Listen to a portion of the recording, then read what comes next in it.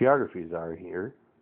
I got to do some additional testing with 380 bullets over the weekend, and I wanted to quickly share my Hornady Critical Defense results from the LCP test, 2.75 inch barrel.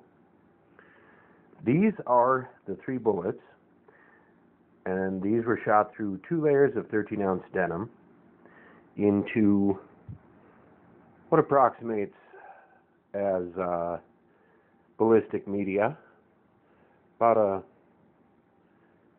3 1/4 to 4 inch calibration on the various batches of my homemade gel with Knox gelatin mix.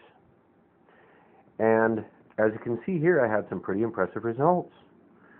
The Hornady Critical Defense out of the short barrel, 2 of them expanded, and you can see the polymer tip is still in the gel right there.